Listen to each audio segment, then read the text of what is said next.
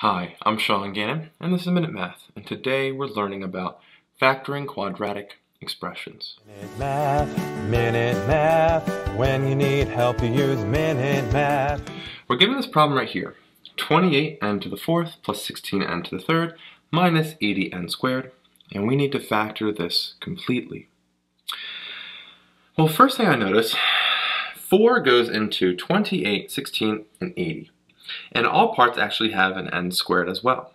So I'm going to pull that out, and I pull out a 4n squared from all parts, and we're left with a 7n squared plus 4n minus 20. Alright, so for right now, I'm going to ignore this 4n squared and deal with the other parts. So let's go rewrite this down here. And we know it has to be in some factored form. Well, our a value inside the parenthesis from here on out is 7, a prime number. So we know it has some form of 7n, and then this one is just an n here. So now I have to look at the negative 20. Then write a positive 20 and write the list of the two numbers that multiply to be 20. 1 and 20, 2 and 10, and 4 and 5. Now, since it's a negative 20, one of these numbers will have to be negative. Let's keep that in mind, don't forget it. So now we have to ask ourselves a question.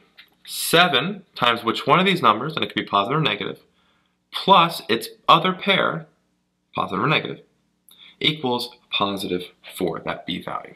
Okay? And well, the pair that I'm looking at here is the 2 and the 10. 7, and it's going to be the negative 10. 7 times a positive 2 is 14. 14 plus the negative 10 equals a positive 4. Now, a lot of times it takes some trial and practice to get this down. So 2 and negative 10 are our two numbers. So let's make sure now 7n we said was going to be multiplied by the positive 2. So we put a plus 2 on this side. And then we have a minus 10 here. Goes there. And so now we have it actually in completely factored form. 4n squared times 7n minus 10 times n plus 2. I hope this video was helpful for you, and if it was, please subscribe to this YouTube channel and like this video. This helps us make more free math lessons for you and for everyone else. So as always, thanks for watching. Minute Math, when you need help you use Minute Math.